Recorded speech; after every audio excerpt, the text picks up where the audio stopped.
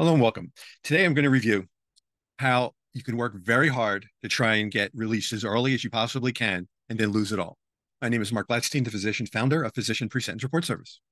Good time credits. This allows you to get 54 days off a year, off your sentence, and it's calculated really not at the end of your sentence, but it's calculated on January 1 or by the first of the year rather than waiting to the end of the year. Earn time credits. Earn time credits comes from the programs you take through the First Step Act. And after you take, and this is an approximation, there's two caveats. First caveat is that after 2 years of programming, approximately, of taking these classes, that will equal about a year off of your sentence.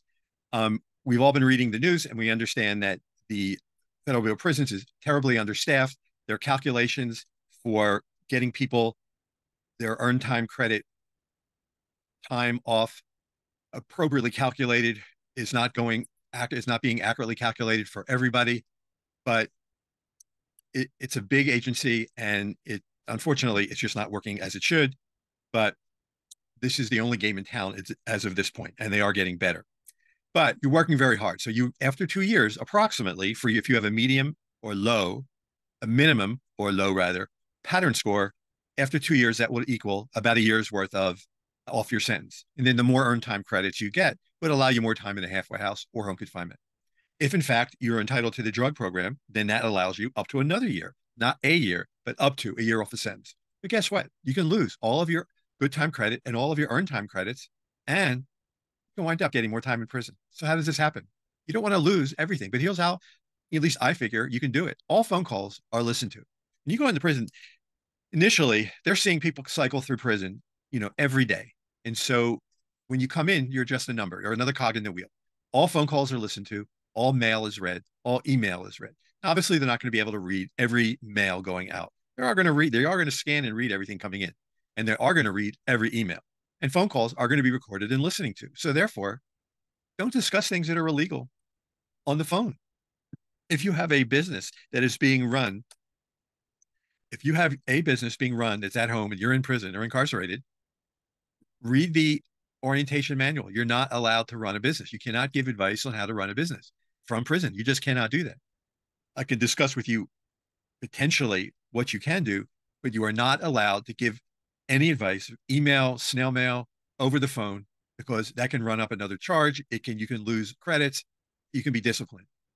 Also, don't criticize or be condescending of any of the First Step Act programs that you're taking or the drug programs. I mean, I've heard stories where if people are taking RDAP or the drug program and then they are recorded on the phone saying, yes, I'm taking the drug program. I just want to get the time off and get out of here. They can be dropped from the program. And this would be after a year into it, taking the program, and be given another year onto their sentence. They take away that year off. And so you don't want to be stuck in that particular position. So just don't criticize or be condescending. Again, email, general mail, phone calls, these are listened to or read. You will see cell phones. Don't use anyone's cell phone while you're in there. You may be tempted, but don't. Because if a phone number that is on your contact list shows up on that cell phone, because eventually all cell phones are found. And if that phone number that is on your contact list shows up on that cell phone, you lose all that earned time credit, all that good time credit, and you could wind up with another charge, and maybe you have to go to another prison. Don't use the phone in prison and have a three-way call, have your family member or friend set up a three-way call.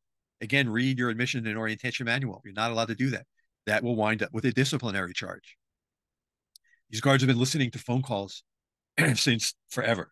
And so you're not that smart. No secret codes to your friends. They've heard it all before. If you're trying to get something snuck into the prison or you want someone to do something for you, they've heard everything.